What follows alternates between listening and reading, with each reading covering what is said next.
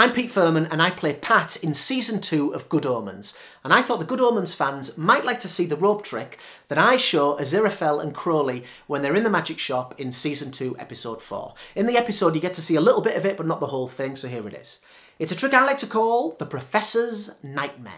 It uses a long piece of rope, a medium-sized piece of rope, and a wee baby piece of rope. And the idea is simple. To take these three unequal pieces of rope and to just gather up the ends, just like this, give a little bit of a pull and cause those pieces of rope to stretch until they all become exactly the same length. You see, the big piece is now the same length as the medium-sized piece, and the short piece is the same length as the other two. This is confusing. I'm going to eliminate one of those pieces of rope. That'll make it easier to follow.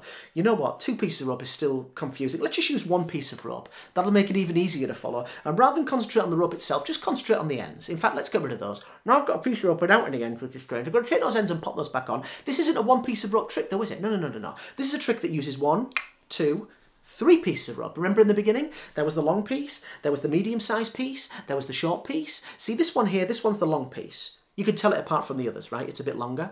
You can see that. Maybe it's the light in here. You see, there's the long piece, there's the medium piece, there's the short piece, and that, my friend, is perfect for a talented amateur such as yourself.